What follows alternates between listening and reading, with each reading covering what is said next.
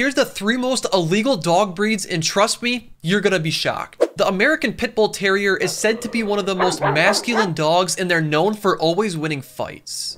They're now illegal to own in Canada, in Florida, and a bunch of other countries across the globe. The Japanese Tosa Inu is known to fight silently, meaning that when it's in combat, it doesn't even bark. It is now illegal to own in Denmark, Malta, and Norway. And finally, the Neapolitan Mastiff. This dog was actually used as a gladiator dog in the Roman Colosseum, and it's now illegal to own in the country of Singapore. Now let me know, would you want one of these dogs?